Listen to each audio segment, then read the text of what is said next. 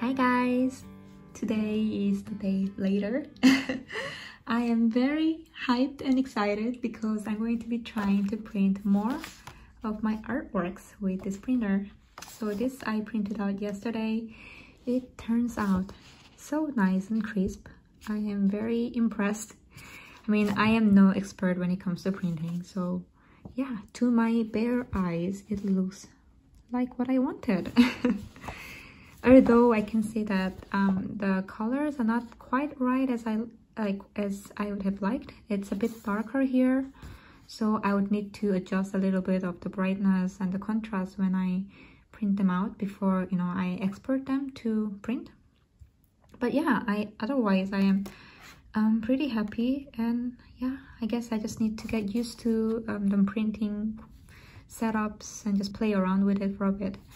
But otherwise, I'll show you what I got. The Canon Pixma printer IX6850.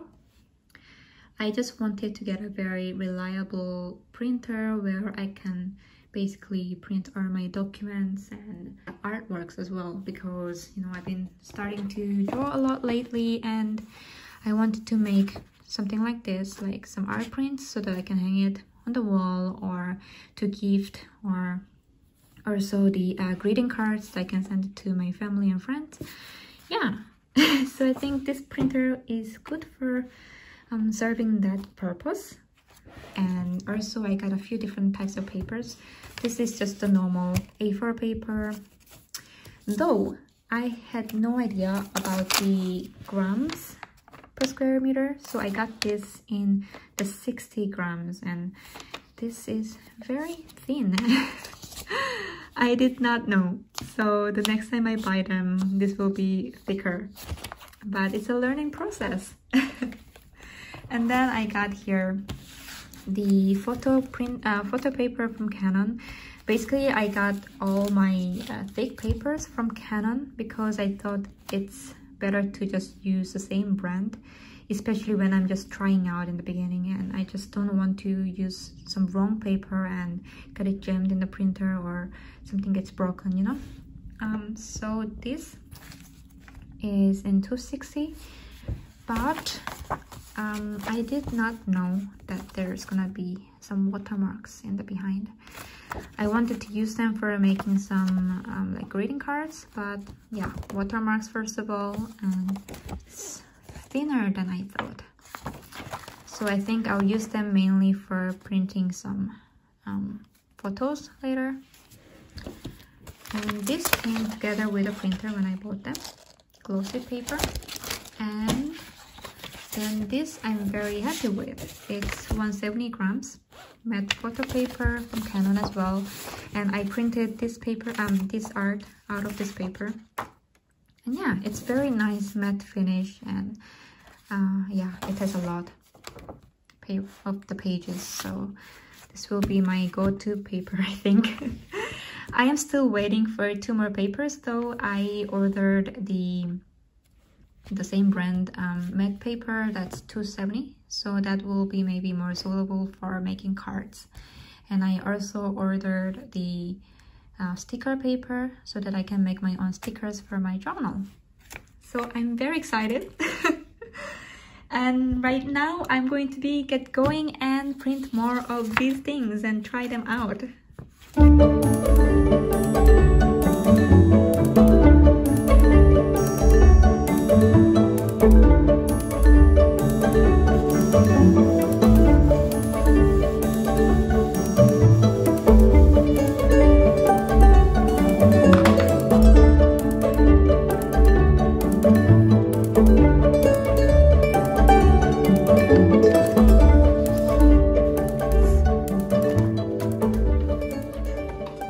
So I printed this illustration because I thought this is very colorful and vibrant. Now I'm going to cut these into smaller sizes.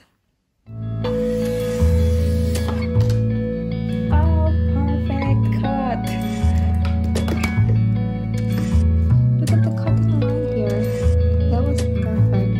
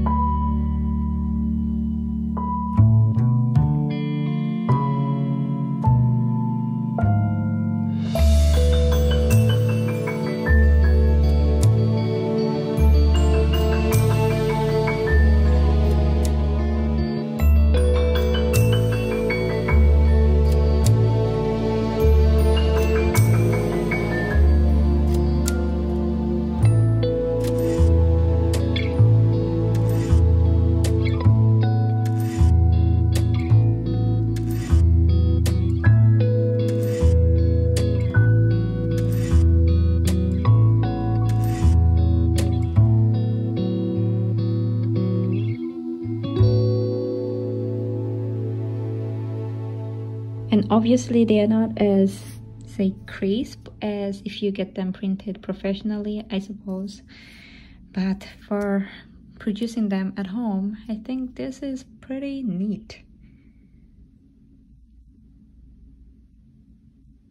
The room is such a big mess now, so I'm gonna clean it up a little bit and maybe organize it a little better.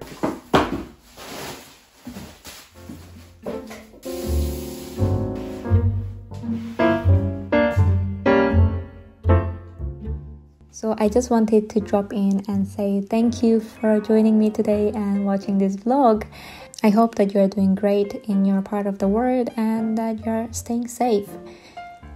When I began YouTube about 6 months ago, I had no idea that I'll be continuing to post videos here for 6 months. I find it so crazy.